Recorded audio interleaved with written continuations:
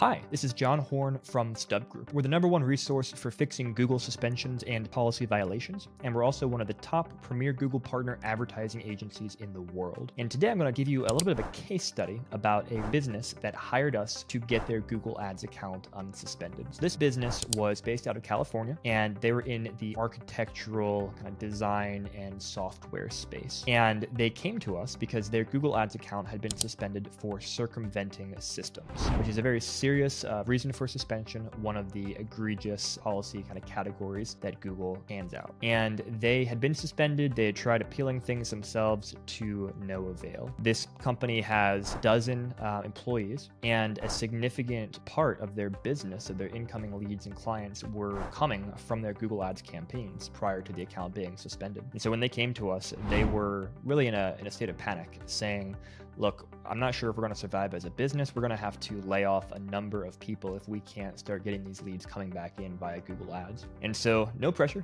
but they came to us in this situation, and here's what we did. So first of all, we took a deep dive into their Google Ads account and their website. This is something that we do for every single client who hires us, regardless of why they got suspended, because there can be all sorts of different problems and issues on both the account and the website that can be contributing to a suspension. So we're looking for anything that could be a red flag to Google. It could be redirects, it could be billing issues, it could be missing policy pages on the website, so forth and so on. So we did our full audit and identified any red and yellow flag issues to be fixed related to that. We submitted an appeal to Google, and it came back as denied.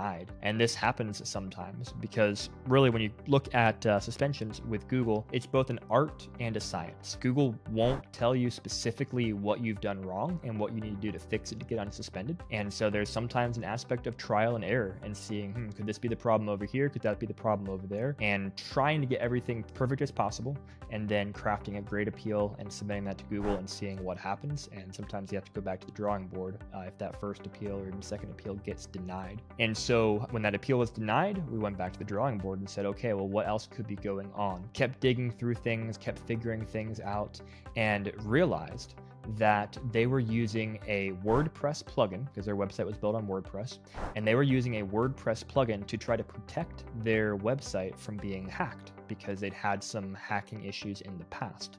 And what this plugin was doing is it was blocking all international traffic from reaching their website. What does that do? Well, that was also blocking Google themselves and their bots, which often are located internationally, from reaching the website. And so Google was trying to crawl the website and not being able to do so, which looked to Google like the client was trying to hide something, prevent bots from crawling the site.